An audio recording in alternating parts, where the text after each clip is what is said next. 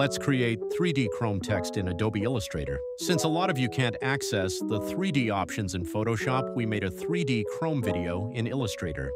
Here I have kept my document size to 1920 by 1080 pixels with a resolution of 300. Now, let's start by selecting the Type tool and type the word. Then select the text by pressing Ctrl+A. Now for the font, we are using CS Booster font, and for the font size, we'll keep it to 430 points. Now let's select the Selection tool and center align the text. If you can't find the Align panel here, you can go in Window, Align, and you will get this panel.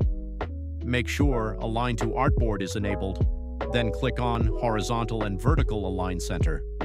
Now, let's double-click on the Fill option and we'll enter this hex code, then click on OK, and we'll get this gray color on our text. Now, let's go in Window, 3D and Materials. You will get this 3D panel. Click on Inflate, and make sure Inflate both sides is ticked.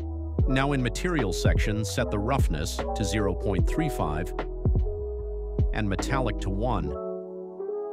Then in Lighting section, set intensity to 80% and ambient light intensity to 60%.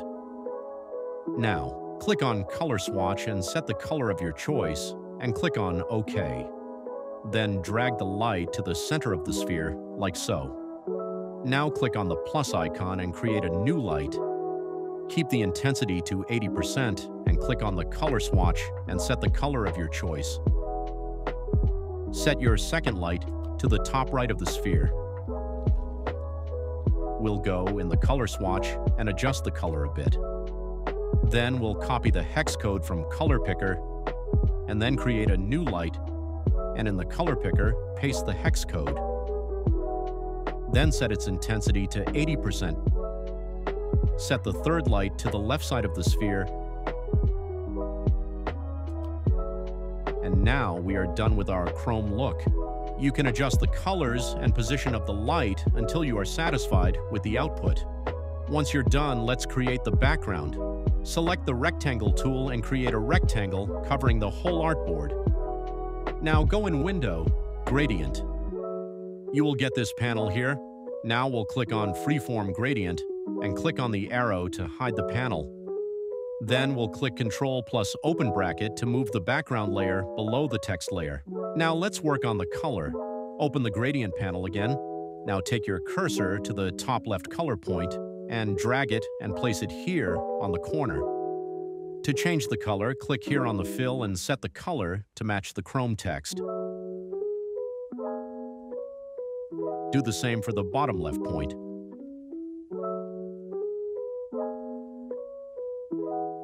Now to create extra points, just right-click on the artboard where you want the point to be and change the color. We'll create few extra points and set the color to match the vibe of our text.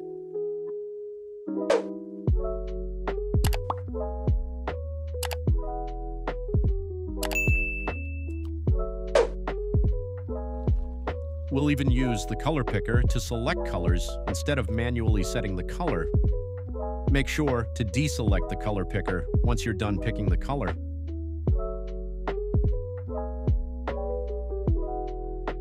Once you are satisfied, select the Selection tool and click on the background and go to Layers and lock the rectangle background so we don't move it by mistake.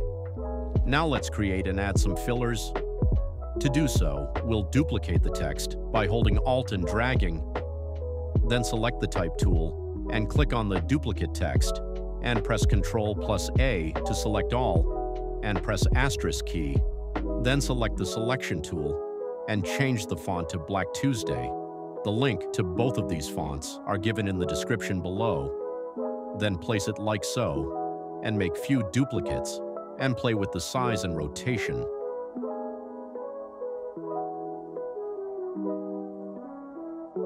And here we are done. Hope you liked the tutorial. Hope you got to learn something new. Thanks for watching. See you in the next tutorial.